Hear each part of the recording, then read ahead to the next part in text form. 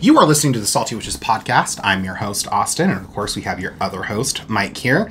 And tonight we are going to be, our subject is the tools of the witch. This is another rerun or a redo of one of the episodes that we've been working on.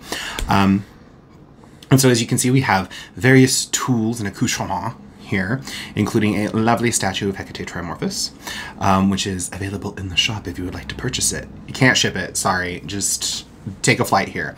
So anyway, how are you doing today, Mike? I'm doing okay. I'm here. Present. Before we go into things, we do have a listener question. Oh, yes. And it comes from a listener who is also a very loyal student of ours. It comes from Panther. Oh, all right, cool. So Panther wants us to talk about portals for a little bit. Oh, okay. This is what Panther has to say. Yes, thank you. I was saying in the context of what? Good morning, beautiful people. So as I was laying in bed awake last night... talking to you. No, not me at all. As I was laying in bed awake last night, as I am so wont to do, I was thinking about the fact that I don't know very much about portals, other than the fact that light workers in your area like to leave them lying around open and providing a bit of steady income for the Cat and Cauldron team. So she listened to that episode. Is that anything you guys might be interested in discussing? Thanks for all you do. So, yeah, portals are a thing, and we do have a tendency to get called in to close aforementioned portals. When in reality, it's usually just some funky, fucked up energy that someone's left behind. I'll let Mike go ahead and go with this because Panther's more... it's taking more of your classes. All the pressure. I would agree with what you were just saying there, that in most of the time, I think when people have something like a portal happening in a space, it really, to be honest, it's not what they would... most of us would identify as a portal. It really is just like a lingering energetic funk. That's all it is. And those things can, certainly they can mess with the energy in a space, but it wouldn't be considered like an active portal. Though it can get tricky to distinguish sometimes. And I think that a lot of people are, they struggle to be able to identify like actual portal phenomena when it's going on, because they're not really intelligent kinds of energetic things. Like it really is kind of just a residual. Like you think of your door, right? Your door is not an intelligent thing in and of its own. It's basically just an opening for other things that might be intelligent to come and go, right? So it can be tricky to distinguish.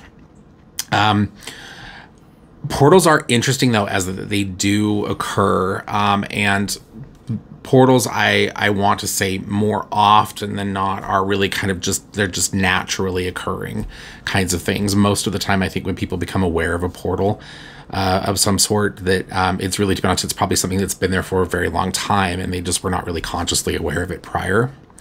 The only other incident that we've seen, and I believe that Panther was...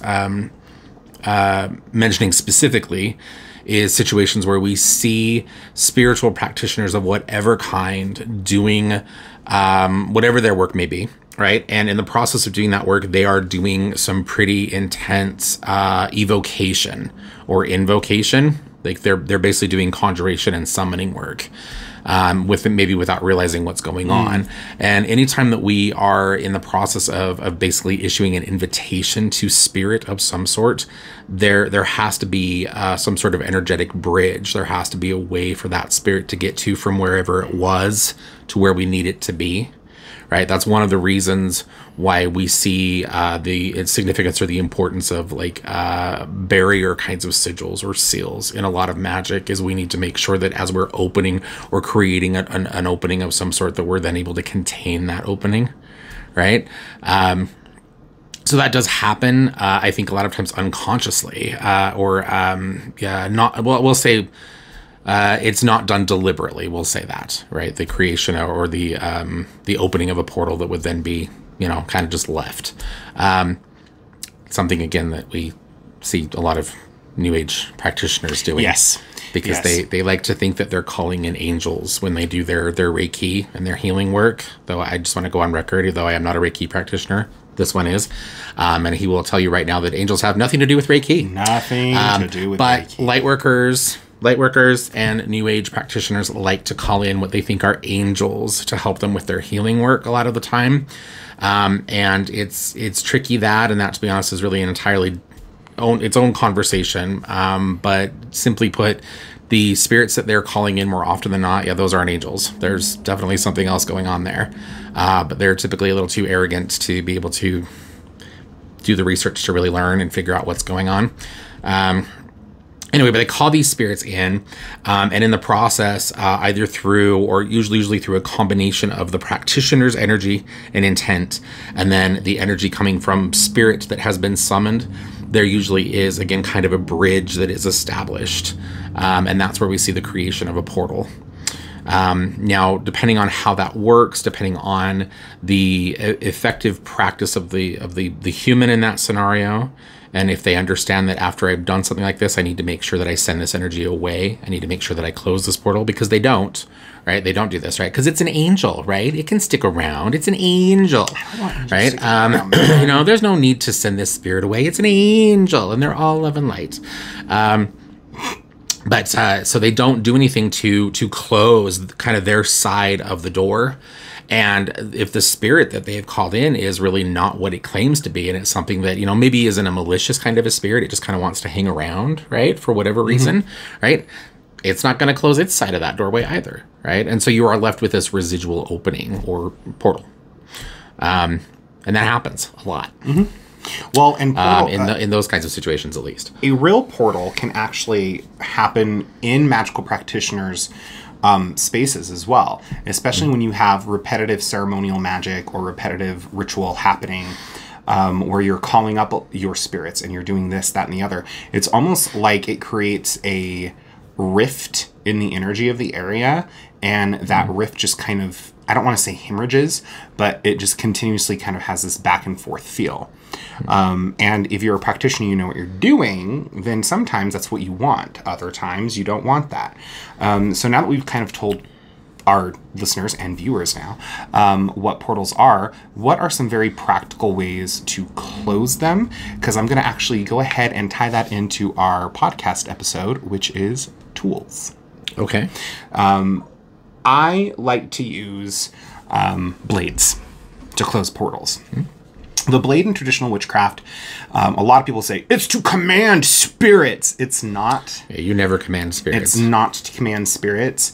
What it is, a lot of people look at this and they think, oh, it's an athame, or a thame, or athame. Does anybody know the root of that word? I don't know. Other than just pretentious Wicca bullshit?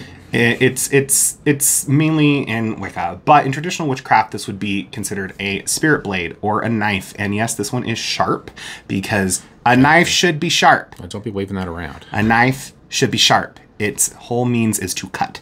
But the blade in traditional witchcraft is used to set boundaries a lot of the time.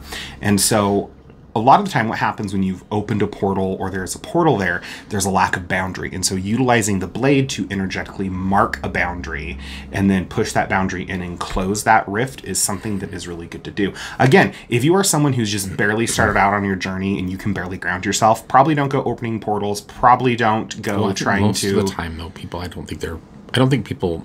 More often than I don't think they consciously are opening a portal. Well, of course not. But for those of you who try, or if you're still not as confident in your practice as you around energy work as you would like to be, probably don't try and go over to your friend's house and close a portal. If there is a portal there, just because you could end up making things worse, or you could just end up containing it, and then there's just going to be an odd, weird, funky energy in that one corner of the room. Very good point. Yeah, you usually don't want to close a portal until you've had a chance to make sure that whatever came through it is back on the other side. Yeah, because at that point you can do as much cleansing as you want, but all you're doing is kind of pushing that energy out or letting it have more good energy to feed off of. If it's a parasite, sometimes it's just like, what the fuck? Like, I want to go home. Yeah, a lot of times those spirits don't know what's going on any more than the human in that situation does. And so I'm just waving around an athame right now, and you should probably put that down. Awesome. This is also available in the shop, not for shipping, unfortunately. But so with this, you want to make sure that that spirit is put back where it came from, back through that portal, that space, whatever it is, which kind of gets us into the subject of banishment, which you actually covered in last week's episode on your own. Did I? Yes, you did. That seemed like that episode a week ago seems like it was a year ago. Yes, I know. The days are just busy, long days. Blending together. So that's one of the first tools. And traditionally, with your spirit blade, it would be used for practical things. It'd be used to cut things. A lot of practitioners are like, no, your blade's not supposed to cut things. It's a fucking knife. It's a knife. It should cut things. And that's my opinion. Well, I think that's a distinguishing thing or feature, I think, to the tools as they are. And this is a good thing for us to discuss because we're talking about tools tonight. But I think that you're going to find very different mindsets around the use of something like a ritual dagger in, say, like ceremonial magic. Yes, ceremonial where or it is Wicca. typically it is purely ceremonial. You know, like a lot of ceremonial magic, really, to be honest. And this is probably one of the reasons why. And I'm not trying to shit on ceremonial magic because it's good stuff, but probably a little bit. But I'll do it ceremoniously. But a lot of ceremonial magic is really primarily, it's just the pomp and the show, you know? And so I think that you can have something like a really ornate, a very pretty, not very sharp, not super practical dagger, ritual dagger, when you are working as a high ceremonial magician. But as a witch or as a folk practitioner, you need that dagger to be able to cut things. Yes. And it's going to get bloody and it's going to get dirty. Yep. And, you know, and so I think that's the kind of the difference in the idea behind the tool or the purpose of the tool. Yes. I mean, you would go out and you would harvest your herbs with your knife. Not your bone line. Bone line or bowline is, again, a little bit more Wiccan. Again, nothing wrong with that. The white-handled knife, as it's called. And so in traditional witchcraft, on the other hand, or folk witchcraft, your knife is usually going to be sharp because you use it for practical things as well as magical things. One of the readers in the shop, George, who's also a practitioner, has even said, like, oh yeah, no, like, I left my blade at my friend's house, or I left it over at my parents' house, and I was like, oh shit, I need something. So he grabbed his favorite kitchen knife and was like, okay, this is gonna work. And that's what you do. Yep. Practicality. Yep. So anyway, back to portals really quickly though. Let's close that out, no pun intended. So that's kind of some of the information on how they occur. Don't be fearful of portals. They really, to be honest, we're surrounded by those kinds of things all the time, just like many other kinds of spiritual phenomena and intelligences. The main thing that you want to make sure that you are in control of when it comes to portals is really primarily the kind of traffic moving through them. And you can effectively control that by maintaining a good spiritual hygiene routine in your space.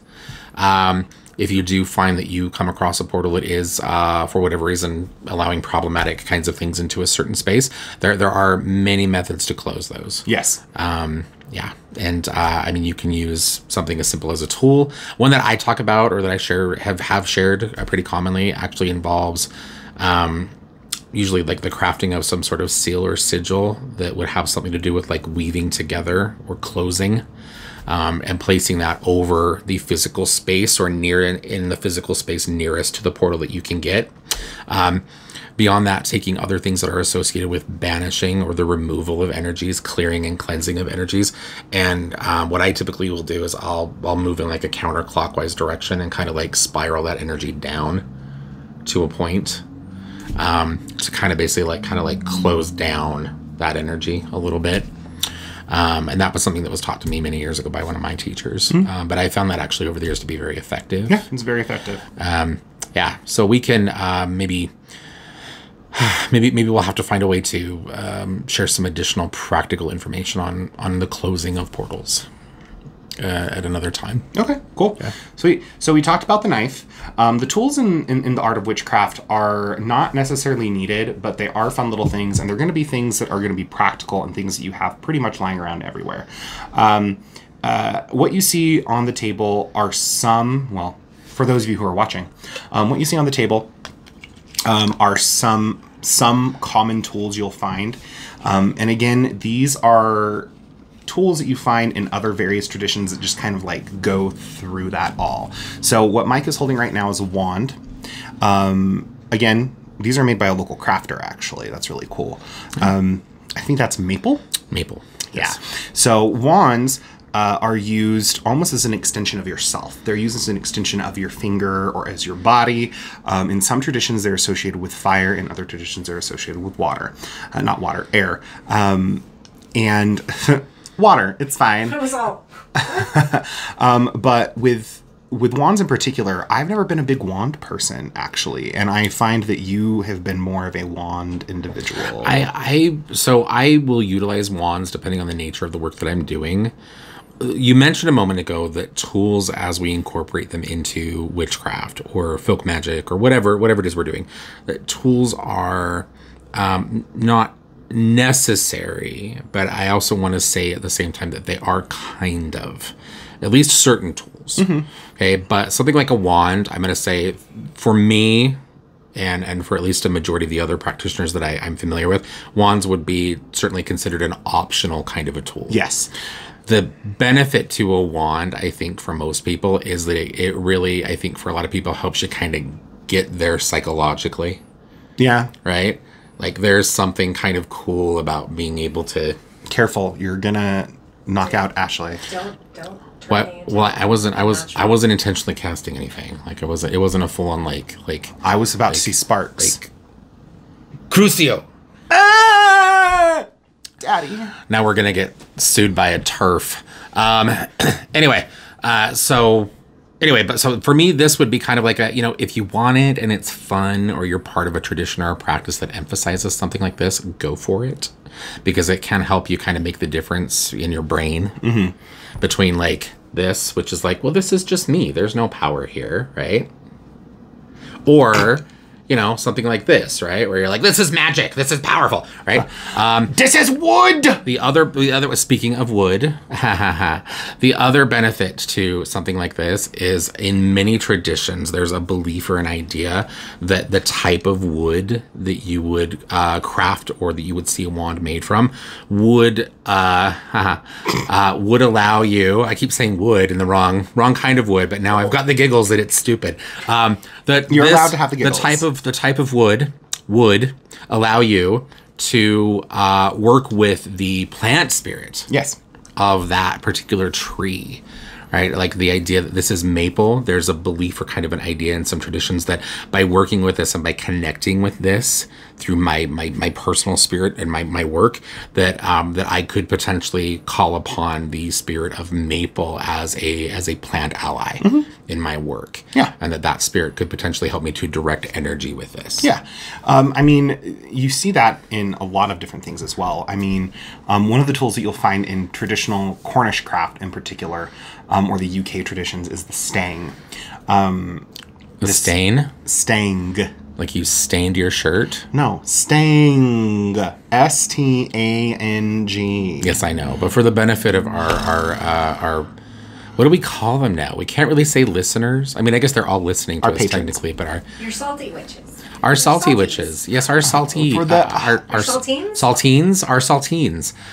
Yes, our for the switches? For the benefit of our, I think I prefer saltines. Saltines. Switch conveys a totally different kind That's of inappropriate, kind of a Austin. thing. So for our saltines, I love that. we Y'all are now known as saltines. There you go.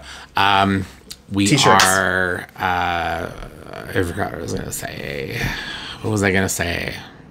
For the benefit of you who are wasting your time with this nonsense with us this evening, I lost it. I'm done. Stang. So a stang is a ritualistic staff. It's usually two-pronged. Okay, so think of it almost like a pitchfork.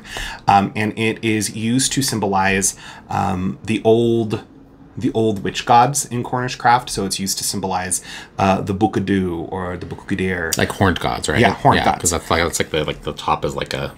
Yeah. Like you got horns. Yeah. And you'd actually, you can find those out in nature just with how some trees fall or twigs fall. Do not cut them from a living tree. No, they have to be fallen. Or a lot of the times, witches would have taken a pitchfork and they would have just removed the middle two prongs. And what it is it's meant to represent the horns, as we know, as we've talked about in previous podcasts. Horns represent higher knowledge, knowing. You would place a candle between it, and it would function as the axis mundi for your workings. So it would usually be in the center. You use it to cast a compass round, even though I don't know if Cornish witches did compass rounds in the ancient days, but they do now. What is Axis Mundi? The axis mundi is the world tree, or the pillar on which witches travel. So it's the idea of like it connects the underworld, the middle world, and the upper worlds. And by going through and accessing the axis mundi, you can have spirit flight. So you can go to the Sabbath and so I'm understanding from what you're sharing right now in educating us all on the axis mundi that Santa Claus sits at the top of the axis mundi, which indeed does guarantee that he is a wizard. Slay. Because that's right? Like North Pole to South Pole, right? Like, isn't that kind of what we're talking about? It extends beyond the physical barriers. Oh, whatever. Anyway. So it represents the axis mundi and is effectively the altar.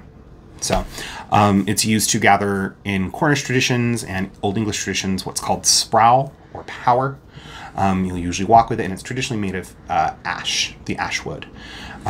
So that's one of the ritual tools. You put a nail in the bottom. Yes, and you hood it. I do believe it's called. Well, hooding is the top thing. And now I can't remember, like the bottom. So you place a metal spike. Yes, and or it creates a a large nail nail in the bottom, and it's it's also supposed to help with conductivity, because the metal is conductive. So the idea is that completes kind of like a circuit from So stings are pretty cool. They can be imposing in ritual, particularly when you are doing public ritual and you have a bunch of people who've never experienced ritual, and you walk into the room and you bust out like a 6 foot tall like sting. We're gonna do some magic that has like a goat skull on it. I want a sting with a goat skull on it. Shh, you have a birthday coming up. All right, what else do we have?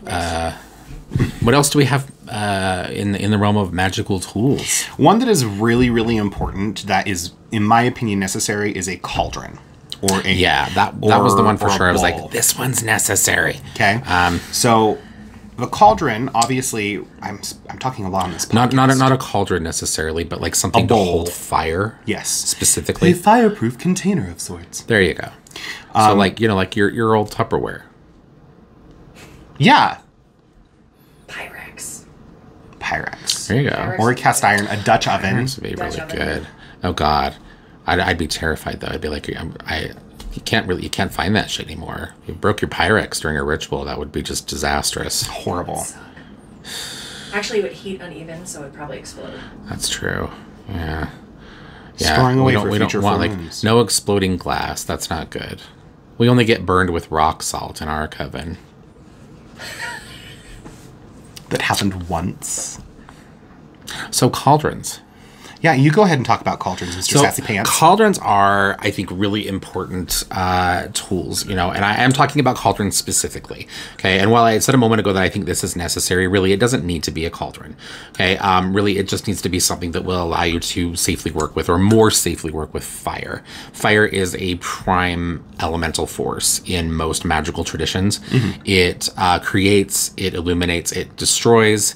It also has the ability to transmute, or it is believed that it will transmute energy because it can take something physical and turn it into something etheric, right? It illuminates and casts shadow. Yes. So fire is very significant, and so you will probably want to have something that will help you to safely work with fire.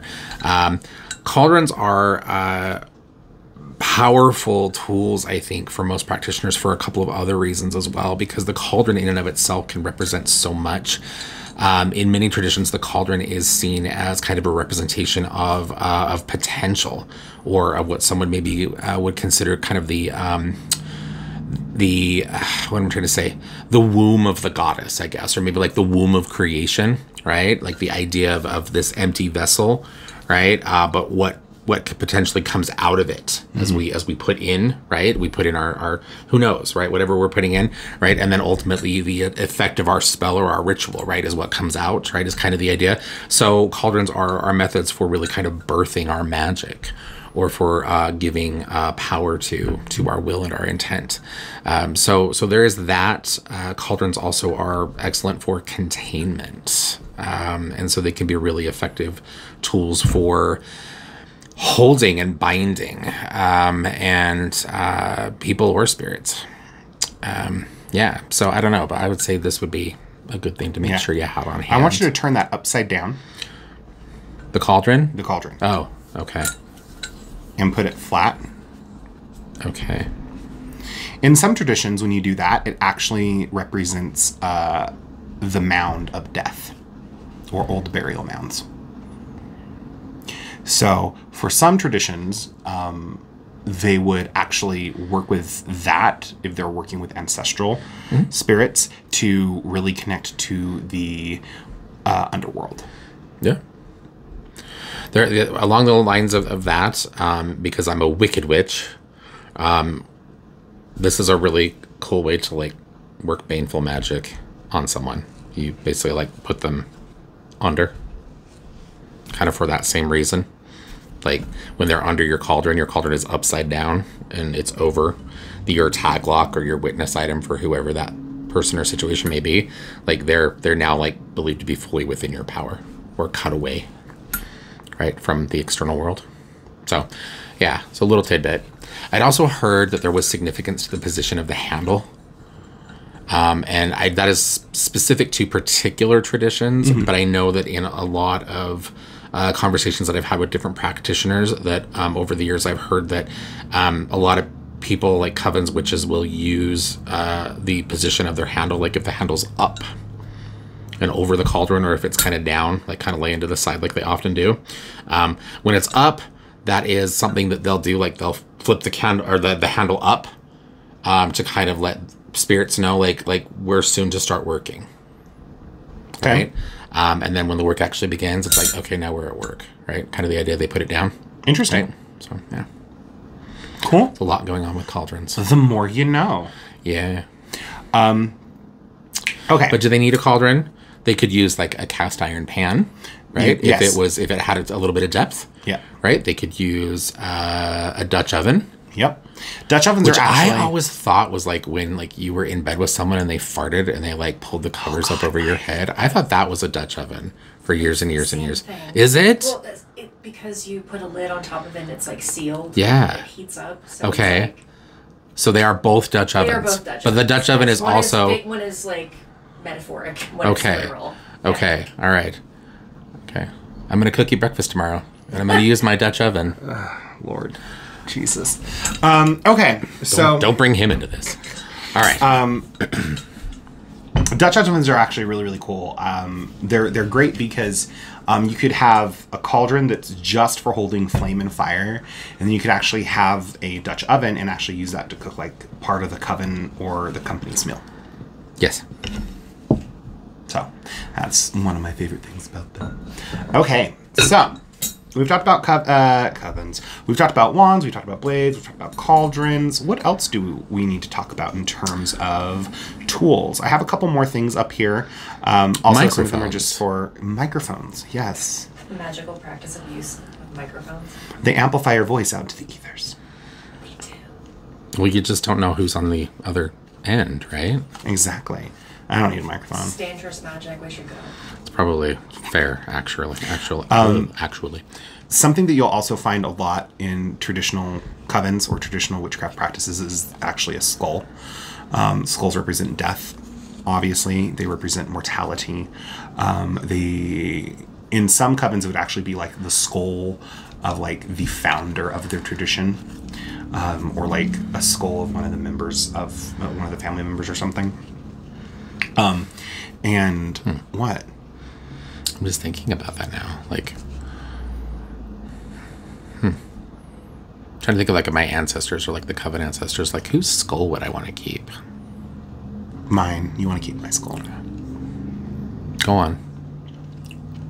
But it's used to actually function as a vessel for spirits and communication.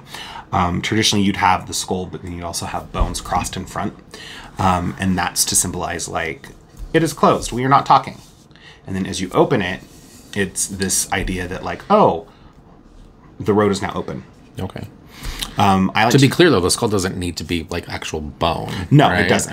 I mean, finding a real human skull, it's a vessel. You know, these are fairly hollow, I do believe. Well, this is resin. Yeah. And we have this here as kind of just as a, what would you call it, an example? Yes, a prop. A prop, yes. I really like that skull, actually, because it has the stuff cool. loose on it. Sort of a steak knife situation. Exactly. There you go. Yeah. In a pinch. What do you have you heard about, like, the whole, like, you should drill a hole in it? I have. Kind of thing. I have. Some people call it tapping the bone. Yeah. What would be the point of that? It's believed in some traditions that the spirit or spirits enter through the base of the skull, the occipital lobe. Yes. And so because of that, when you just have the skull, by drilling a hole in the back of it, it helps kind of, like, here, enter here. It's its doorway. Gotcha. Basically, and you can breathe life into it. Sometimes you'll also, like, drill holes in the eyes. Yeah. The eye sockets of like these resonance skulls to make it a little bit more lifelike, and so that they can see you. Put your weed in there. Yes, you can, in fact, put your weed in there. I always want to put googly eyes on my skull. Oh, God, that would be awesome. I think googly eyes should definitely be a more consistent inclusion in magical practice. Now I'm just envisioning this Hecate statue with googly eyes, and I think it's hilarious, actually. I do not see a problem, and she has a wonderful sense of humor. I'm sure she would totally enjoy it as well. But that's what skulls would be for. Alas, poor Yorick. To be or not to be? That is the question. Whether it is nobler in the mind. Why is that the question? I don't know. Anyway, so skulls are really cool things, but again, you're going to find primarily that skulls are going to be really kind of specific to, I think, just a few traditions, to be honest. Like, they're not really too common. Are you okay? We had visitors. Human people incapable of reading store hours on Google visitors. Anyway, what else do we have? We have, let's talk about this. We've got I totally skipped over the altar pattern, but I'll be honest. I think the altar pattern is something that is, again, very particular to certain traditions. It is. The altar pattern is essentially used to act as a focal point for charging. A lot of the times it's a pentacle and it's representative of Earth. And it's basically used to kind of like pull the energy and give a focus. So altar patterns are cool. Yeah. I have one on my altar. It's a pentacle and it's made of soapstone. I burn candles on it. Yes. Pretty. It's pretty. It's lovely. It takes me back to my old Wicca days, and I'm like, I will keep you because I like you. Aesthetically, I love it. Well, and I mean, and it's shiny. And I think we are, as magical practitioners, we are always part crow. And we love shiny. I don't know what you're talking about. I always think of, like, the crow from The Secret of Nim, and he's like, you have a sparkly. Yes, Jeremy. Yeah, it was Jeremy, yeah. I love Jeremy. I have a sparkly. Don't look at it. All right, so statuary. Not this statuary specifically, okay? Or this statue specifically, excuse me. This is as Austin mentioned at the beginning of the episode, and I realize those of you at home who are listening, not watching, but you cannot see, but this is a depiction of the triple form Hecate. Hecate Trimorphous. Yes, who is not the triple goddess or the maiden mother crone. No. But any statue, any iconography, any depiction of spirit, deity, whatever it may be, right? These can also be important tools for us to utilize in our magical and ritual work, right? And why would that be? Part of it's because it's a vessel. And so you'd be actually calling a spirit into it. Another part of it is because this is how one of my old friends used to talk about their statues, is they know that the god is not here, but because it's an artistic representation of said spirit or god, that means someone was in connection with that, and it's like a phone line. I'll buy that. It's like a physical egregore of the god or the goddess or the spirit. Well, I mean, you know, that makes sense, right? I mean, if we believe in deities specifically, you know, there's kind of an understanding that they are, you know, they're kind of omnipotent, omnipresent, right? So who knows? There could be like a tiny piece of Hecate's consciousness. Yeah. I mean, once you wake it up. Although I will say, like, looking at the majority of the statuary that's produced these days for different gods and goddesses, if, like, Hecate were to pop into the room and go, like, I firmly believe, she'd be like, I hate that statue!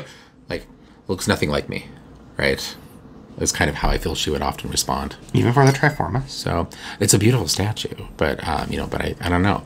I think really what my hitch here is that, like, it seems like these days that all of the statues are sculpted by straight men, and they all have, like, you know, like enormous boobs, and, you know, but still somehow like really tiny emaciated little waists, you know, like, what, you gave her huge tits but she doesn't have hips? Excuse me, what?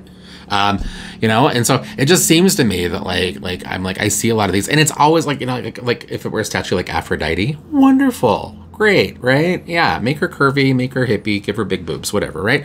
But, you know, but like Hecate, or, like, you know, like a lot of other goddesses where they're like super sexualized, like Diana or Athena. I've seen really sexy depictions of Athena, and I'm like, excuse me, who sculpted this shit? You know, obviously straight men with, you know, a lot of free time on their hands and a very active imagination. Probably good they're sculpting, because now I'm thinking what else they could be doing with their hands, and that's even more disturbing. But anyway, so yeah.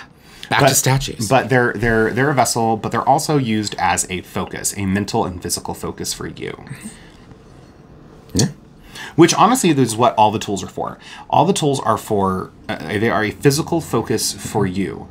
On top of that, if you believe in animism, which most witches do, most traditional witches do. Now you have to explain to us really quickly what animism is. Animism is the belief that everything has a spirit and its own kind of personality and thing like that, right? Mm-hmm. So the spirit of carnelian, this carnelian flame right here, is the same spirit of all the other carnelian that is out there, but the spirit of carnelian is fiery and very confidence boosting and stuff like that. I've not ever had someone hold carnelian and go, I just feel so at peace and sleeping. And if they do, I'm like, wow, you're lacking a lot of fire, or you have too much. And the carnelian's like, oh boy, no, we're going to tamper that down. But it's the belief that everything in nature has its own spirit. So the spirit of rosemary is the spirit of rosemary. If it's the rosemary here or the rosemary in your garden, it doesn't matter. It's the spirit of rosemary. So that's what animism is. Did I cover that? Sure. Do you want to clarify anything there? No, you're doing really well. Cool. Rock on. Ave Satanas. Okay. Anubis has your nose. There you go. Anubis has your nose. Cute. There you go. Anyway, so but that's the idea, is that each thing has its own spirit. So obviously the spirit of the knife is going to be pointy, stabby, sharp. The spirit of the cauldron is going to be warm or cold and open and dark and vast. The spirit of maple versus the spirit of willow, they're a little bit different. Maple has a little bit more of a sturdy feel. Willow's a little bit more like, I'm a tree in the wind, just hanging out, loving life. That was a very Nell moment right there. That's what I was going for. Halloween. That was a very heavy movie. Yes, it was. Thank you. Jeez, Austin. Now my whole evening was totally bummed out now. I'm sorry. Good performance, though. Jodie Foster is amazing. It's true. Good actress. I miss her. She doesn't do much anymore. Yeah. Anyway, let's talk about a couple of other things that might, again, maybe be a bit more secure, but things that I think pop up consistently enough, particularly in pop culture depictions of these kinds of practices, that I think people are kind of like, what's that? What is a ritual cord or a cingulum? So a ritual cord or a cingulum, there are several purposes for it. Okay, so a cingulum is used in usually red thread traditions. And I have to explain what a red thread tradition is. A red thread tradition is a tradition where it is believed that you are innately born as a witch and that you share witch blood. It's also initiatory. It has to be initiated. But the witch cord serves a very practical purpose in a lot of practices, and it's to mark out your working space. Okay. It's to mark out your working space and to bind. It also helps to bind. Like you'd basically use it for the same things that you would use just like a normal cord, right? Yes, and it also helps keep your robes on. That's well, unless you're working Skyclad and then robes off. Yes, but that's what a ritual cord or cingulum is. And in some traditions, it is because you will receive your cingulum at the time of initiation. It is believed that usually because it's traditionally white, it is a symbol of that thread of spirit and knowledge and power that you are passing down to your student or your initiate. And so all y'all Shibari witches, make sure you have a good long cingulum. We have our assistant here, our producer, our director here, our manager. She wears many hats. Has given us some additional party favors. Let's talk about this one for sure, because this is one that is similar to a cauldron, I think, but also very different. Well, chalices obviously represent the male anatomy. Really? Yeah. Is that because you put your belly buttons. Oh, yeah. Okay. All right. Masculine belly buttons only. Yeah. Pepperoni belly buttons, really. Well, there should be a lot more lint in that thing. So anyway, no, they represent, again, the goddess. In some more modern traditional practices in groups, you would see that this would be used to perform the Great Rite with. The Great Rite... God, I keep saying things and I'm like, oh, I have to explain it now. So the Great Rite in traditional Wicca and some traditional craft is... And high ceremonial magic. And high ceremonial magic is the act where the high priest and the high priest and the high priestess perform ritualistic sex. Now, because we've gotten into an era where we don't necessarily want to do that, you masculine, dis phallus, dis yoni, ay papi. Okay. Okay. What, one thrust? Well, men are the worst. Anyway, go on. So that's what this would represent. It's obviously it has a practical. It's a practical thing. It's to hold your drink, and which is like to drink. We like to drink. You can put your Kool-Aid in there. You can put your Kool-Aid in there. You can put. I like blue. What's the best flavor? I like red.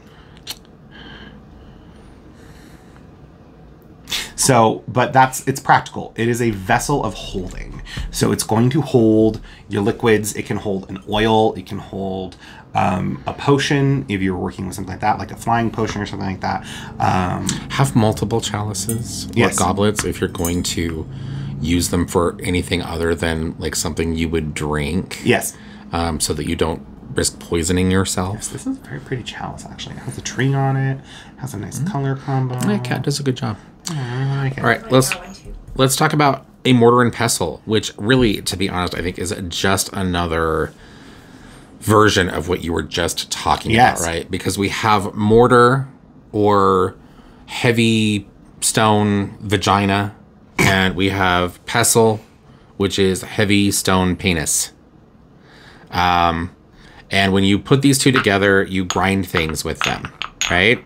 Or you use the combination of the energies of what's in here and the physical force and movement to create, right? Is kind of the idea, right? At least from the perspective of folk or witchcraft. You know, like if you're an herbalist and you heard me say that, you would probably be just totally freaked out right now. But these are also potentially like this, at least in particular, is absolutely something that could certainly double as a cauldron, right? Maybe it wouldn't hold fire, but would hold other shit. You could burn things in it. And if you put sand in it and a charcoal, then it would hold. That's true. It would hold heat very well, and you could burn incense or herbal matter on it. That's very true. Yeah, and then Ashley did bring us some other fun little things. Yes, I totally have. We have lucky rabbit's feet, which rabbit's feet have been used in folk traditions for a long time. It kind of looks like it's giving you the finger. It does. Don't we love it? So rabbit's feet. Secret message. Yeah. Oh, Ashley just flipped us off. No, that's okay. Not the first or last. I've been a pope today, so it's probably just as well. That's fine. So rabbit's feet are used for luck. In some conjure traditions, actually, you would anoint this with Van oil, and what it would do is it helps change your luck around. Rabbits are also really, really fast. They're usually very smart. They can jump from one place to another, so it also helps add speed to spell work. Yeah. And I have a gator paw. And I do want to be very clear. Like, these, again, would be ritual items to incorporate into work that would maybe not necessarily be considered tools, although maybe, depending on what you're doing in your tradition. And again, certainly items of choice, right? Like, I love the people that come in that are, like, really not overly experienced with a lot of different kinds of, like ethno-magical practices, or just different traditions where something like a gator paw would be a bit more common, and they come in and they see these and they get freaked out. I love those people. Those are some of my favorite customers. I was like, if that freaks you out, come take a look at this. It's like, oh, how horribly can I traumatize this person before they leave the store today? Hey, let me take you out to see Ava. Yes, exactly. Let's introduce you to Ava. But this is something that would be, like, I think in a lot of ways also, like, I think a powerful focus for your ritual work. Well, and these are just examples. Well, right? there are so many things. Many things. In traditional witchcraft, you would usually have some sort of animal bone or animal product to represent the spirit of that animal. Yeah. Hare or rabbit in traditional witchcraft is actually very prominent. Gator, not so much, but in traditional witchcraft all throughout the Mediterranean, into like the UK. There aren't a lot of alligators in the Mediterranean? Not that I'm aware of. Oh, okay. Are there gators in the Mediterranean? I think they get crocodiles, like, kind of around, like, over closer to Egypt. Oh, yeah, Nile crocodiles. Yeah. But, and it's used to incorporate the spirit of that totemic energy into your practice. So you'll see a lot of witches that'll have like a rabbit's foot to represent hare, or a hare foot to represent hare. Crow feathers or a crow skull. Anyway, animal components, though, can also be very powerful focuses for magic. Yes. But again, a little bit more of a kind of like more ingredient than tool. Yeah. Yes. Well, also extremely particular to witch. Yeah. Right. To each individual witch, where some of these other things I think might be a bit more common. Yeah. Or they're kind of more universal. Maybe that would be a better word for it. Yeah. So, I don't know. Yeah. Really, that's it for tools. So the only tools that we're really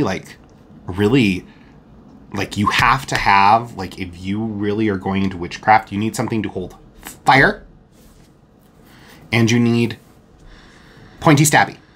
We do love to stab things as witches. And really, those are the only things you're going to need. As you grow and you develop and your practice becomes more your own, what you're going to notice is going to happen is it's going to evolve. And you might want to get a wand. You might need to get a chalice. You might need to do something else like that. And the thing is your practice should always evolve, and it should always change. Because if it doesn't evolve and it doesn't change, then it becomes stagnant. And then you get into a point where you're like, I'm doing the same shit over and over and over again, and I'm, like, not happy about it, and so I'm just going to stop.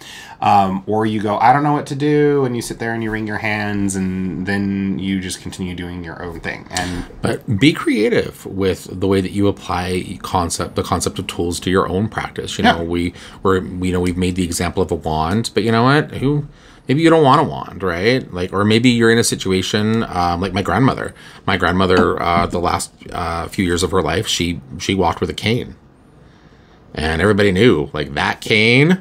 Oof, that was her wand in essence. Like, that cane was powerful. Even after she died, that cane is in my house right now, and people are afraid to touch it. So it could be a cane, it could be a staff. I personally think that we should bring, like, walking sticks and canes and things back into fashion. I would totally walk around with my blackthorn cane. Where we talk about a dagger, I think I made the example. I can't remember if it was on the podcast or if it was in a class, but recently I made the example of somebody we know that actually uses just a big pair of scissors for a ritual dagger. Because they have a sharp point, but they also cut. Yep. Right? Yeah. Right. So don't be afraid to put a little bit of imagination into some of these things, as they apply to your own practice, and keep it practical. The one thing that I think that we have, we tell a lot of people in conversation when they come in looking for tools is to don't spend a whole lot of money. Don't go out and buy a whole bunch of stuff. People get books that kind of tell you, like, you need these things, right? But ultimately you have to decide that, right? You decide if you need that. You might go your entire practice and never need this. You might never work with herbs or resins, and you might never need this. You might, who knows, right? Purchase the things and incorporate the tools that actually are going to make sense for what you want to do in your own practice. Well, it's also always best to just kind of like make your own. Like, it's always going to be better if you make your own wand. It's always going to be better. I mean, if you can forge your own knife, cool. Or a cauldron, cool. Or I just go to Sur la Table and I buy like just a really fancy butcher's knife, and then I glue rhinestones on the handle so it looks magic. Yeah. That's what I do. I was going to George. George is pretty crafty. Like, George, I want to forge. He's made a beautiful knife. Yes, he has. This knife is beautiful. Yeah. Yes. So, but really, again, just like your practice, your tools are your own. But really, if you're going to start down the path of traditional witchcraft or folk witch practice, then you want to make sure you have something that can hold fire, and you want to make sure you have something that can cut things. Mm-hmm. Okay? And those are really the only things you need. Again, let your craft develop, let your tradition develop, let your path develop, and let it be organic. Don't do it because someone tells you you need to. Unless it's us. If we tell you need to do something, you better do it. I mean, we've had people come into the store all the time, and they're like, I need all the tools to start witchcraft. And I'm like, I love that customer. Tradition? Then I go over to the register and I kind of look at what our sales are at today. And like, if our sales are good, I'm like, no. You don't. Let's talk about this. But if the sales have been low, I'm like, you're right. You need everything. Mike's actually really not like that. No. In fact, I probably will be personally responsible for running our business into the ground because I talk people out of buying things that I feel they don't need. Anyway. I let people buy whatever the fuck they want. And if they want to buy it, and then I'm like, oh, you're going to be doing the TikTok cord cutting spell. Well, I had one of those in the store. That's not going to work, but I'm going to give you some things that's going to make it a little bit more effective for you. So here's some cat's claw. Here's a piece of obsidian. Make sure you use scissors. Here's some oil. And there you go. All right. Well, I think we have yammered on long enough. Yammering. And we have another appointment to get to this evening. Yes, we do. Before we leave, we do have some things coming up this week at the shop. We have Ask a Witch happening tomorrow night. It is going to be a live stream on TikTok as well as Facebook. I do not know if we're going to be able to do the live stream on YouTube yet. Don't think we are going to. We have the status yet. We are going to be. Yeah, we are going to be streaming or doing live streams to YouTube, but I don't think. Based on YouTube's requirements, I don't think we're there yet. Okay. We're still growing. Okay, Yeah. cool. Yeah. So then Like and subscribe. But soon, yes, like and subscribe so like that and we subscribe. can do more things for you. And it'll be good. So we have Ask a Witch happening tomorrow at 8 p.m. after the shop closes, 8 p.m. Mountain Standard Time. Check your time zones. I get it. It's hard, but Google's your friend. On top of that, let's see. We have Medusa, the Rites of the Gods, Vessels of the Gods, Medusa coming That's up. the 22nd. Oh, sorry, it's not this week. Was it? Oh, was it scheduled somewhere this week? No. It's the 22nd. I'm trying to remember what we have going on I this just brought week. it up because I was on my head. That was all. Oh, God. I don't know. Go to the website, www.catandcauldron.com, and you'll be able to see a list of all of our We now have upcoming events. 2 ways for you to check our upcoming classes and events on the website. Yes. And you can also always check Facebook. And you can always check Facebook. And our Instagram posts do have little tidbits about things going on in the shop. Send us messages. Yes, send us questions. Send us your listener questions. And if you have a request for a particular topic, something you'd like to hear us talk about in depth, please send us that information.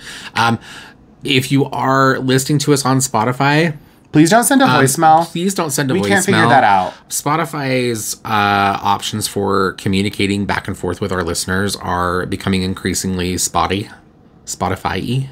So yeah, just like so unfortunately, email. Yeah, like just send us an email or leave a comment on the episode if you need to. Yeah, but and we're everywhere. We're on Instagram. We're on Facebook. We're the Salty Witches Podcast at gmail.com is where you can find all of that information. Well, not where you can find all that information, but that's where you can send your listener questions. That's where you can send episode ideas that you would like us to do. What was that email address again?